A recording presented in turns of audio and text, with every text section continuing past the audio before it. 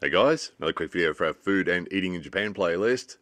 One of our favourite places if we get a chance to go out to dinner. Sushido's one of our favourites. Good quality food and it's really cheap. About 108 yen a plate, so it's about $1. However, this particular night they had fugu, puffer fish. A little bit expensive. It was $7.50 for a plate of puffer fish. But we had to do it, didn't we? We had to do it because we had to make a video about it. And we had to try the puffer fish as well. We've eaten puffer fish before and didn't die. So we thought we'd give it another try. So there's shredded puffer fish there. It's going to be on our right, sitting on some rice.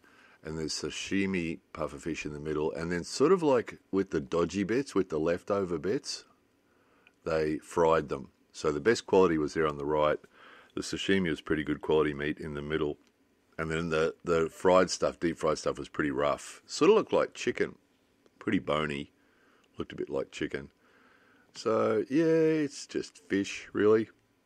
They tend to be really careful with it in places like this, so you don't get the spicy poison flavour that you might get in a high-quality place. Just before we go, fish sperm was on the menu as well.